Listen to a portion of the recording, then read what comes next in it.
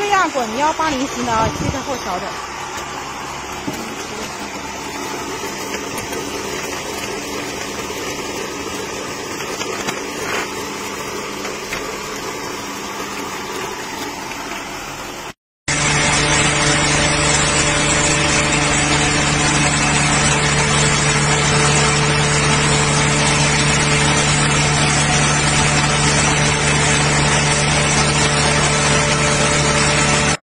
Feed pellet machine maintenance tips.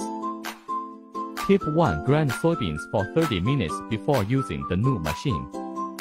The machine can only be used normally after the running-in period. Tip 2. After processing 1000 kg of pellet feed, the mold plate needs to be used on the reverse side. Avoid shortening the service life. Tip 3. Regularly clean the dust and dirt on the surface of the equipment. And regularly add lubricating oil to ensure that the pellet machine works in a good lubricated state. Follow us to learn more about the industry.